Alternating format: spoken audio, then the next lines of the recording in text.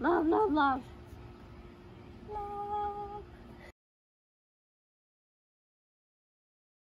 Let's talk about the practices of love and how do we practice?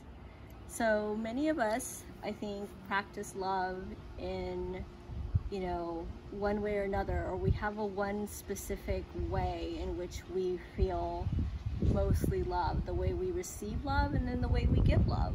I love to send out cards to a lot of people and I love to create a lot of events for a lot of people. I love to surprise people, and I love to touch and kiss and hold specific people.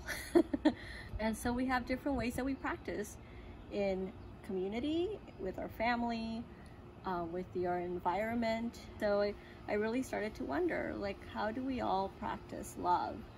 And if love is a function of communication, how do we practice that? And what is communication?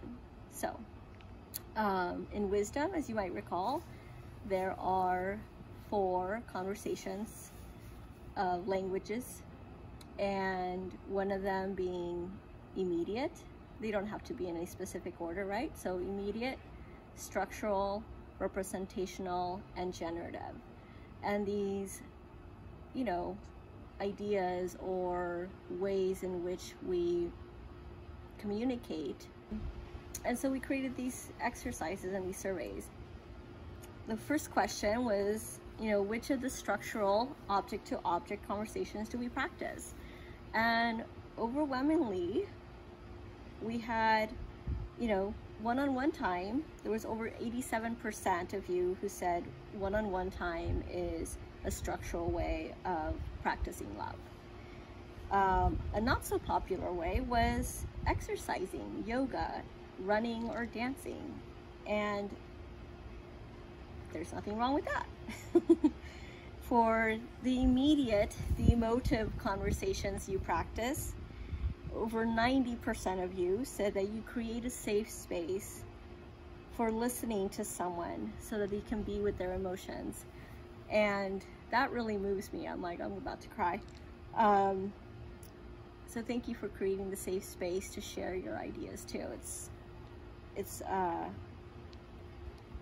awesome that as a wisdom graduate and a wisdom community, we can be present to the difference we make for creating safe space. And the least popular, but again, not wrong, is seeking out others to support your healing when you are emotionally overwhelmed. And I am right in that boat. I think for myself in the last few years, I've noticed what it takes to pick up the phone and request someone to listen, or to have, just me cry on the other end. And a lot of times I actually haven't. I've just said to someone, I'm not feeling well, and they reach out and they call because I'm not willing to make that request.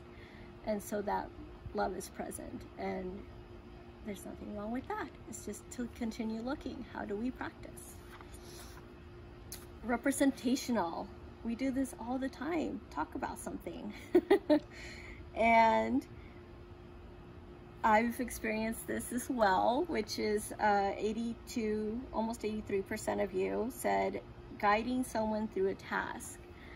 And again, I didn't ask for support. I just happened to be on a call when a friend guided me through fixing something in the kitchen that I would have never asked for support on that, but they guided me through, and that was awesome. And so many of you guide others, maybe giving directions to landmark, maybe giving directions on how to create something on Facebook, or, so we guide each other, and that is a representational act of love. Thank you. And planning a scavenger hunt. I've participated in one, but that was the least popular by far, with, I think it was like 10%. And so bravo for you people that have planned scavenger hunts. That is awesome. Generative conversations. 93% said complimenting and acknowledging someone. And so as a generative conversation, we can acknowledge anything from anyone, whether it's a loved one or a stranger, and as a practice, that's really awesome.